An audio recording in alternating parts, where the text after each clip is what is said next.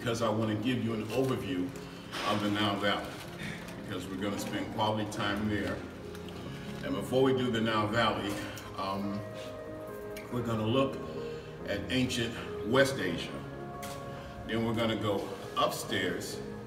I want to show you a piece by Elizabeth Catlett, the African-American sculpturist who just passed away in 2012. She lived in Mexico. She was almost 100 years old. And she's done great work. And then I want to show you a couple pieces from the 3 pieces from the 18th and 19th centuries. One by an artist from France, whose work I admire. 2 by an American artist. And then I want to finish by looking at the African presence in the European Renaissance. And on the way, even though they don't have any artifacts that reflect it, I want to spend some time talking about the African presence in the Greco-Roman world. But it's appropriate to start here, even though this isn't an African-looking piece. It represents a civilization in which there is a strong African element. And if I seem tired, it's been a long trip, and I didn't sleep well last night. Just had a bad drink, woke up in the middle of the night, never did get settled. But anyway, this jade piece right here is from the civilization called the Olmec, O-L-M-E-C. And the Olmec civilization is important to us because it's the first monumental civilization of the Western Hemisphere. I led 3 tour groups this summer. I took a group to Namibia, took a group to Cuba, and I just recently took a group to Mexico, and this was the focus. Mostly what stands out about the Olmec civilization, and I'm sure you've seen it at some point in time, are these massive stone heads, of which there are 20, and all of which no 2 look the same, and they all have African characteristics. So the Olmec civilization, more than anything else, especially those heads, tells us of an African presence in America 1,500 years before, 3,500 years before enslavement, and the same length of time before the arrival of Columbus. Now this year, I didn't realize until we got there that this is the 40th anniversary of the publication of Ivan Van Sertima's book, The African Presence in Ancient America, that came before Columbus. And I didn't realize until I reviewed it just about a week or 2 ago for a book that I'm working on, how important that book actually is. In the 1950s, we had a champion named Sheikh Anta Diop. I say the 1950s because his first publication was done in 1948, and then his major works were done in the 1950s, and they were amplified in the 60s and early 70s. And he, more than anybody else, showed beyond a shadow of doubt that that Nile Valley civilization was an African civilization. Now we shouldn't.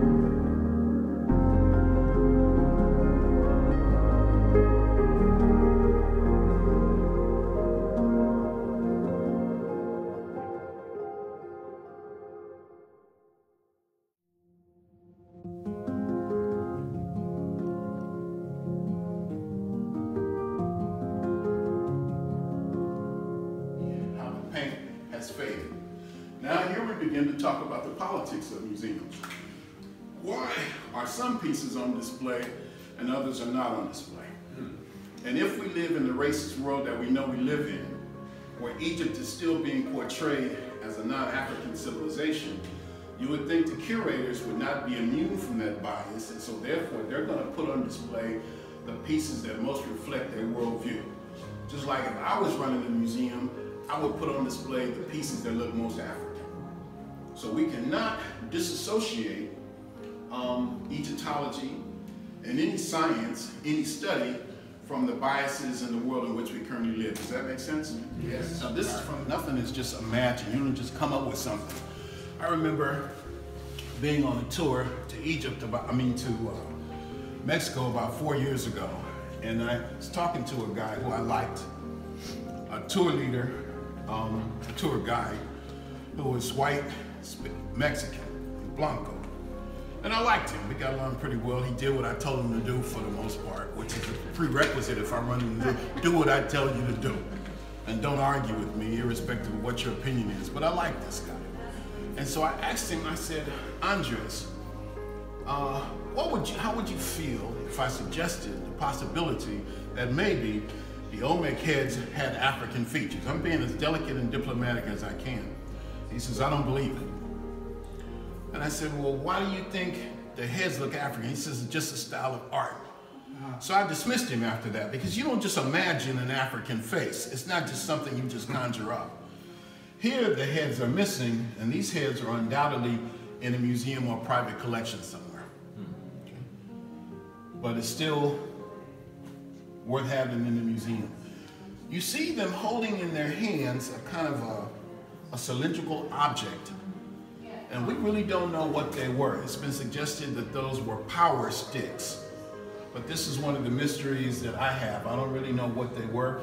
These may have been scribes, writers, and the reason I say that is because this one in particular, you can see something sticking out of his waist. That was probably a writing instrument, a writing implement with this IS sound. Ramesses, Amenophis, Tutmosis, Isis, Osiris, that's Greek.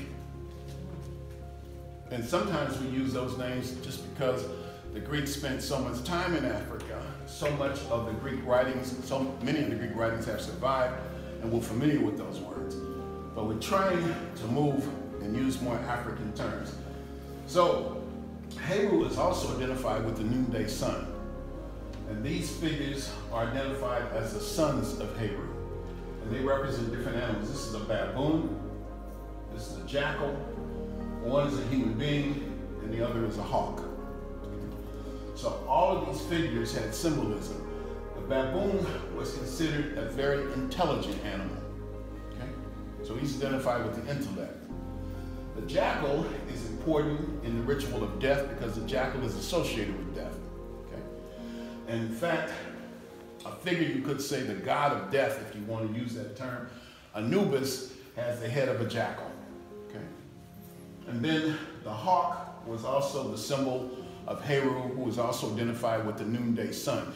And the sun would cross the horizon, and Heru was identified with that. Also, one other thing I wanted to point out.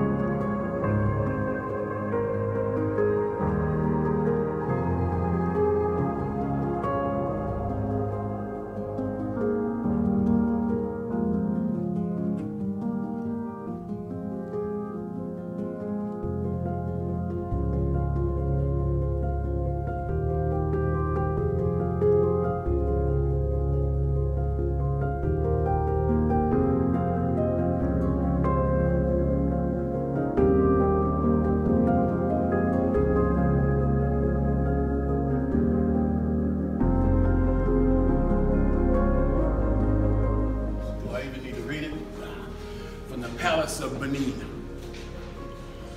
Benin is in, I guess, western Nigeria, and it was the scene of a kingdom called the Kingdom of Edo, E-D-O. And you have these magnificent bronzes which have really been pillaged. The best ones are in the British Museum in London. The British led a punitive expedition to Edo in 1897 and took a lot of these pieces back. And the Nigerians have been squawking for years now about getting those pieces back, and the British are saying, no way, Jose. We stole it fair and square. Yeah, they stole it fair and square.